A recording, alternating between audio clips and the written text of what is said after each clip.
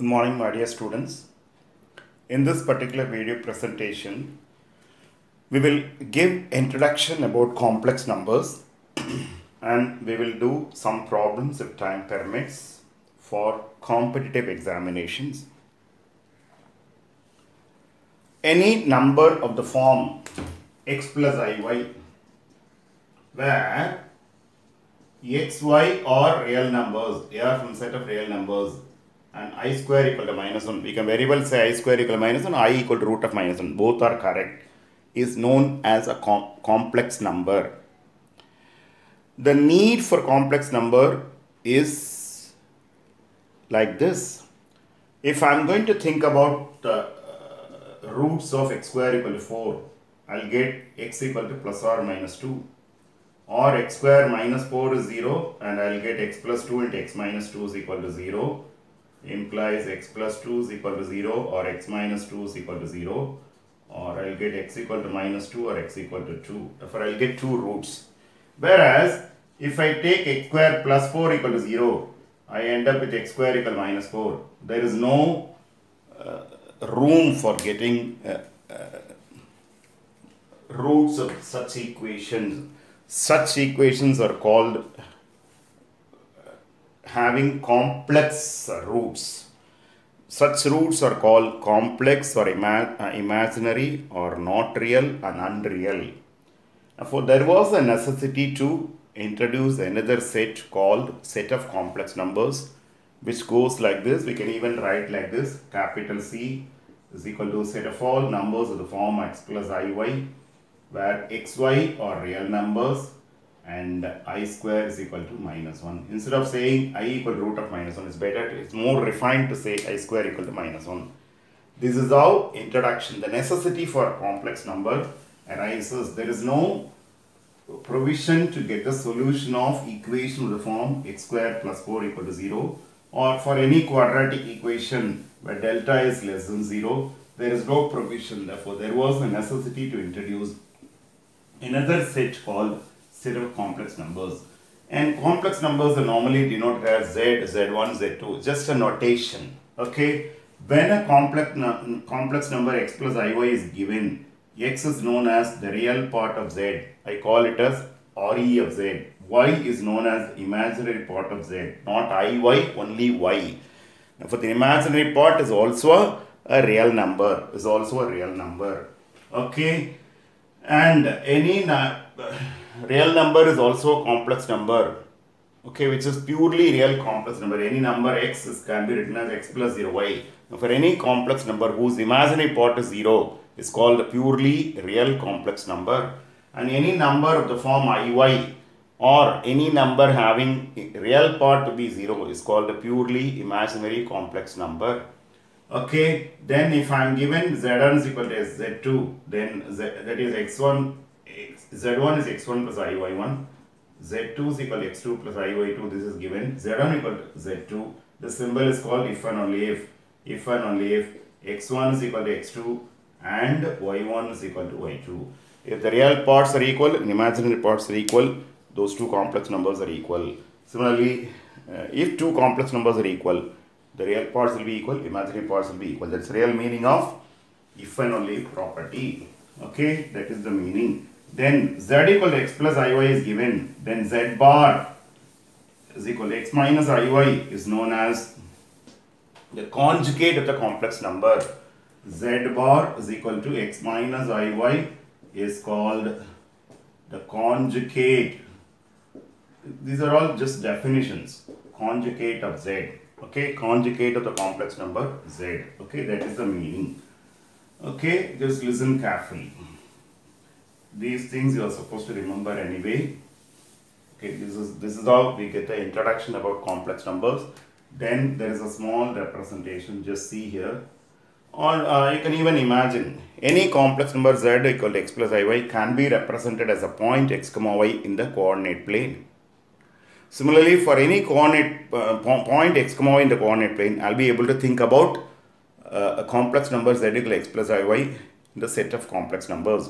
Therefore, there is a one-to-one correspondence between the set of complex numbers and the points in the coordinate plane. I repeat, if I take a general point x comma y in the coordinate plane, it will represent complex numbers z equal x plus iy in the set of complex numbers.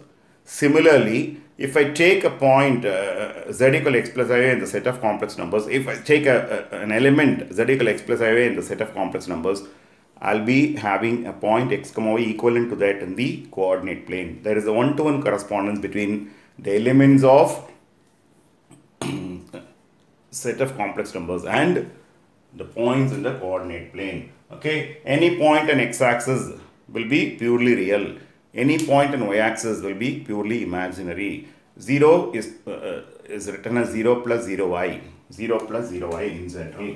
Take a general point p x comma y. Okay, which represents complex number z equal x plus iy in the coordinate plane. Just draw p1 perpendicular to x-axis. It's just a notation. This is called polar form or modulus argument form, modulus amplitude form, either way you can say. Let OP make an angle theta with the positive direction of x-axis. Therefore, this length this is anyway the x coordinate, which is x. This is y coordinate y. Then r equal to root of x square plus y square. This is called the modulus of the complex number. Remember carefully. This is known as modulus of the complex number. Now sine theta here happens to be y by r. Therefore y becomes r sine theta. Cos theta becomes x by r. Therefore x becomes r cos theta.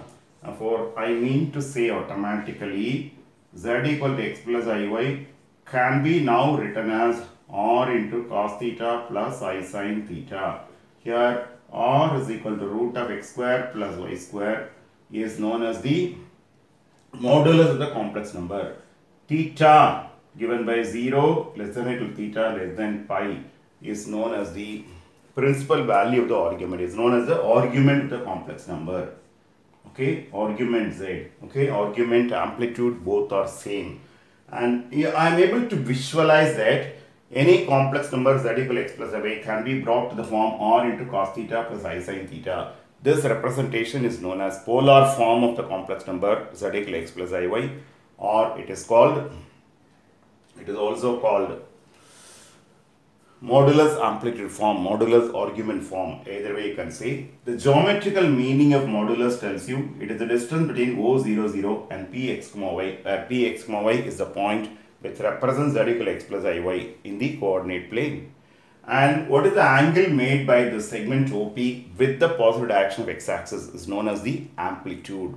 I repeat, the geometrical meaning of argument tells you it is the distance between O00 and point Px, y in the coordinate plane. Px, y represents z equal x plus iy in the coordinate plane.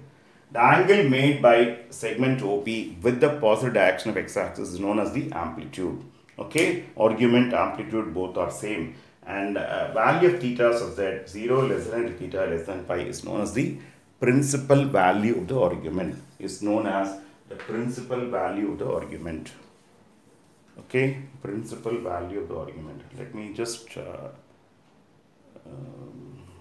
principal value 0 less than or equal to theta less than 1 second. Sorry, a small correction. Value such that minus pi less than theta less than or equal to pi is known as the principal value of the argument. There are many values lying between 0 and 2 pi satisfying the condition for the argument, out of which the value such that minus pi less than theta less than or equal to pi is known as the principal value of the argument. That is called the principal value of the argument. It is called the principal value of the argument. I repeat, I am able to visualize that we can represent any complex number in the form r into cos theta plus I sin theta. R is known as the modulus of the complex number. Okay, and theta such that 0 less than theta less than 2 pi. Such values we will get normally in general, but out of which minus pi theta satisfying minus pi less than theta less than or equal to pi is known as the principal value of the argument. This is called the argument of theta. The geometrical meaning tells you distance between O00 and point Px, y where px, y represents the complex number in the coordinate plane, is known as the modulus of the argument.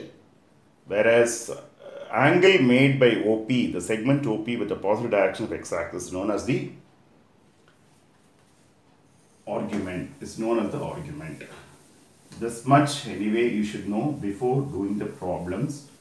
I'll just do one problem. Rest we may discuss in the next video. We'll discuss the rest in the next video. Just see here. If z by I is equal to 11 minus 13i. Find z plus z bar. Just listen carefully.